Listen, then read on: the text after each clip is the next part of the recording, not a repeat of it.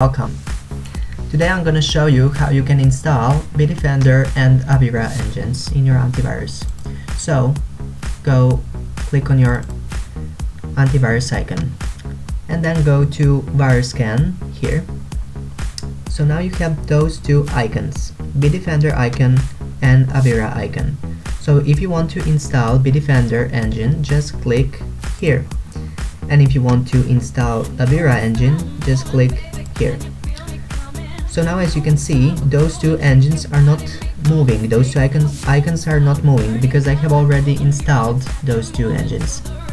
But if you first time install those two engines by clicking on this and this, those two icons will be moving because that means that they are in the process of installation. So you'll have to wait until they stop moving.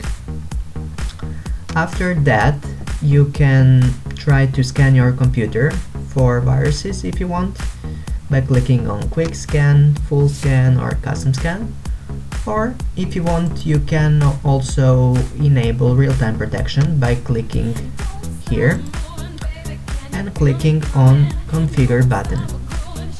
You also have to click on custom button here, and then you scroll down, and as you can see, if you want to enable real-time protection from BitDefender engine, just click here, and do the same for Avira if you want real-time protection from Avira as well, and then just click apply.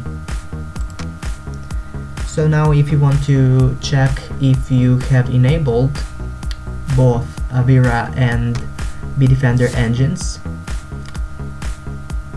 just go here and click on settings. Click here, virus scan, and now scroll down like this, and now you can see BitDefender real-time protection is enabled and manual scan also is enabled. You can see the same for Avira. Real-time protection is enabled and manual scan also enabled. That's it guys, thank you for watching my video, bye!